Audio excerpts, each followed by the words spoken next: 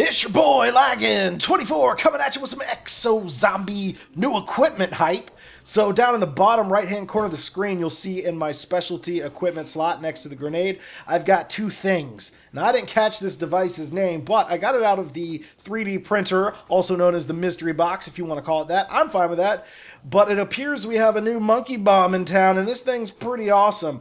And what separates this from the monkey bomb is that you actually don't need max ammos to get more of them. Check this thing out. You throw it down, it scans the ground, it rings the dinner bell, makes a lot of noise, and then kaboom! Look at the chaos and carnage it causes. I love it.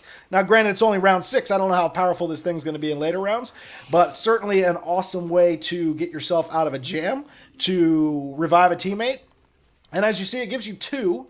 Not bad, not bad. I think the monkey bombs are 3, but with this, unlike the monkey bombs, all you have to do is wait for the round to be over, and you'll get another one. So you get 1 at the end of each round. You don't have to wait for max ammo. Check it out. Here it is again.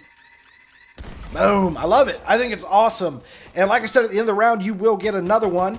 And that's about it for this piece of equipment. As I see new things that I find interesting, I will certainly bring them to you. Stay tuned to my channel. I'm going to have a complete playthrough of the map. Also, a hidden Easter egg song in the works. And that's that. So I'll be back later. Enjoy, guys.